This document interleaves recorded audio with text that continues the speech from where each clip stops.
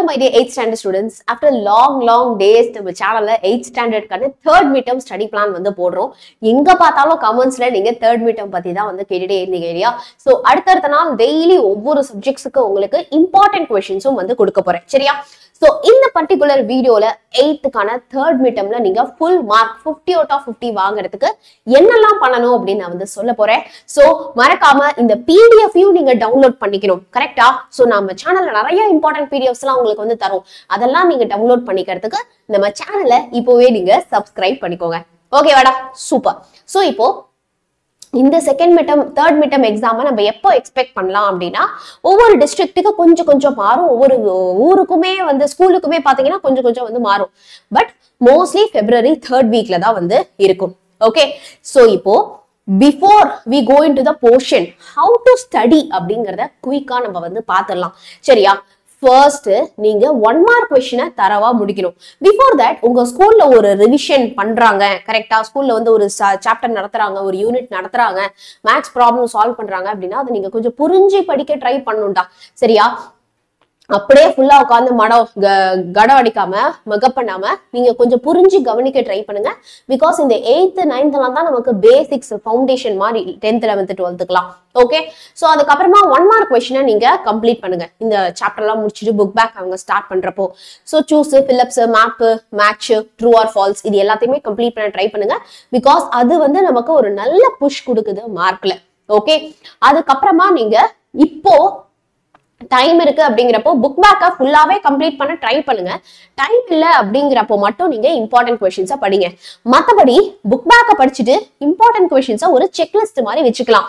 Okay, நான் இதை படிச்சுட்டேனா சேஃபா அப்படிங்கிற மாதிரி இது எல்லாத்தையுமே முடிச்சுட்டு ஒரு இம்பார்ட்டன்டான ஒரு ஸ்டெப் தான் நீங்க பண்ணணும், which is question paper. So நான் உங்களுக்கு क्वेश्चन பேப்பர்ஸ் உடைய PDF எல்லாமே வந்து தருவேன். சரியா? சோ நீங்க அந்த எக்ஸாம் டைம்ல எக்ஸாமுக்கு முன்னாடி நீங்க என்ன பண்ணணும் அப்படின்னா அந்த क्वेश्चन பேப்பர் எடுத்து வச்சு அதுல இருக்கிற எல்லா क्वेश्चनக்கும் உங்களுக்கு ஆன்சர் தெரியுதான்னு பார்த்து அந்த क्वेश्चन பேப்பர்ஸ்க்கு ஆன்சரை ரீகால் பண்ணி தான் உங்களுடைய ஃபைனல் ரிவிஷனே இருக்க போகுது. இந்த ஒரு ஆர்டர்ல நீங்க படிக்க கத்துக்கிட்டாதான், நீங்க உங்களை ட்ரெயின் பண்ணிக்கிட்டாதான் உங்களுக்கு அடுத்த 10, 11, 12 ஸ்டாண்டர்ட் எல்லாமே உங்களுக்கு ரொம்ப ஈஸியரா இருக்கும். ஓகே, ரெண்டாவது விஷயம், ஒரு சில டிசிப்ளினை இப்பவே வளர்த்துக்க ஆரம்பிங்க. அன்னனி ஸ்கூல் ஹோம்ஒர்க்க அன்னன்னிக்கே முடிக்க பாருங்க. மேக்ஸ்ல ஒரு ஹோம்ஒர்க் தராங்கன்னு எக்ஸாம்பிள் வச்சுக்கோங்க. 2 சம ஹோம்ஒர்க் தராங்க, அது அப்படியே கைடை பார்த்து காப்பி பண்ணிட்டு போறது, நெட்டை பார்த்து காப்பி பண்ணிட்டு போறது அப்படி பண்ணாம அது கொஞ்சம் புரிஞ்சு அதை வந்து சால்வ் பண்ணி எடுத்துட்டு போங்க. ஓகே, சோ தட் எக்ஸாமுக்கும் நீங்க ப்ரிப்பேர் பண்ண மாதிரி இருக்கும். ஓகே, எவ்ரிடே 1 hour அது மேக்ஸ் நீங்க சால்வ் பண்ணணும். அது ஸ்கூல் ஹோம்ஒர்க்கு பண்ணாலும் சரி, இல்ல உங்க ஸ்கூல் டெஸ்ட்டுக்கு நீங்க படிச்சாலும் சரி, இல்ல எதுவுமே வேலையே இல்ல இன்னைக்கு ஹோம்ஒர்க்கே இல்லைன்னா கூட தனியாவது ஒரு 1 hour மேக்ஸுக்கு டெடிகேட்டடா படிங்க. ஏன்னா 8th மேக்ஸ் அப்படியே 9th 10th 11th 12th continue ஆகும். எந்த சப்ஜெக்ட் படிச்சாலும் படிக்காட்டியும் டெய்லி 1 hour மேக்ஸ் படிங்க.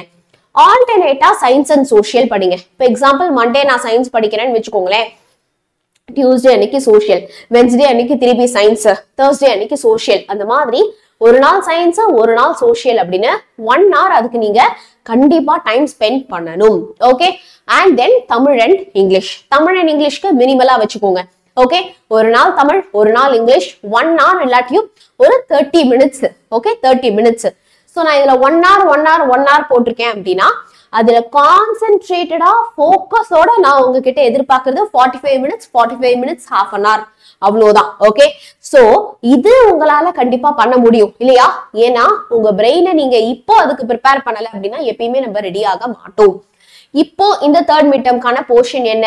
சோ தமிழ்ல இயல் 6, 7, 8, இங்கிலீஷ்ல யூனிட் 6 and 7, மேத்ஸ்ல பாத்தீங்க அப்படின்னா சாப்டர் 3ல 3.9 10 தான். ஒரு ஸ்கூல்ல கொஞ்சம் வேணா மாறலாம், ஏன்னா உங்க ஸ்கூல்ல எடுக்கிற முடிவு தானே. சோ கொஞ்சம் வேணா எக்ஸசைஸ் ஏறத்தாழ தரலாம். அடுத்து வந்து பாத்தீங்க அப்படின்னா section 3.10, then chapter 5ல 5.5, chapter 6ல 6.1 2 3 and 6.3ல பாத்தீங்க அப்படின்னா section 6.1 6.2 6.3 6.4 and then chapter 7ல 7.3 and then 7.4. Okay, so இதெல்லாம் தான் உங்களுடைய போர்ஷன்ஸா இருக்க போகுது. 99% இந்த போர்ஷன்ஸ் தான் நீங்களும் எல்லாருமே வந்து எழுத போறீங்க. இப்போ சயின்ஸ்ல வந்து பாத்தீங்க அப்படின்னா பிசிக்ஸ்ல, கெமிஸ்ட்ரியில, பயாலஜில எல்லாத்துலயுமே 2 யூனிட்ஸ் நமக்கு இருக்கு. கெமிஸ்ட்ரியில ஒரு யூனிட் தான், சரியா? So பிசிக்ஸ்ல unit 6 and 7, கெமிஸ்ட்ரியில unit 15, பயாலஜில 21, 22 and 23. Okay.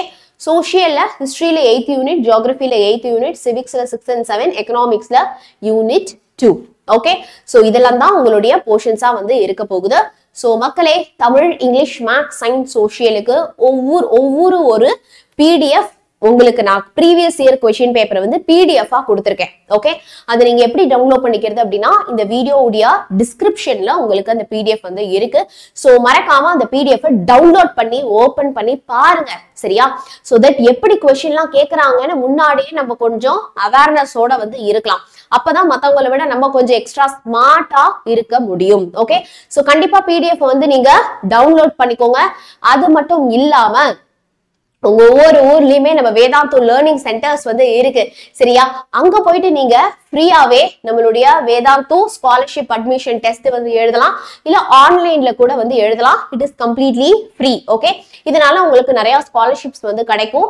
So டிஸ்கிரிப்ஷன்ல லிங்க் இருக்கு, கண்டிப்பா நீங்க ஒரு வாட்டி ட்ரை பண்ணி பாருங்க. ஏன்னா ஃபியூச்சர்ல நிறைய என்ட்ரன்ஸ் எக்ஸாமினேஷன்ஸ்லாம் எழுதுறதுக்கு இது வந்து ஒரு எக்ஸ்பீரியன்ஸா வந்து இருக்கும், சரியா? சோ கண்டிப்பா வாய்ஸ் வந்து எழுதி பாருங்க, சரியா? ஓகேடா. So all the very best டா. PDF டவுன்லோட் பண்ணிக்கோங்க, நம்ம ஸ்காலர்ஷிப் அட்மிஷன் டெஸ்ட்டை ட்ரை பண்ணி பாருங்க, சரியா? All the best.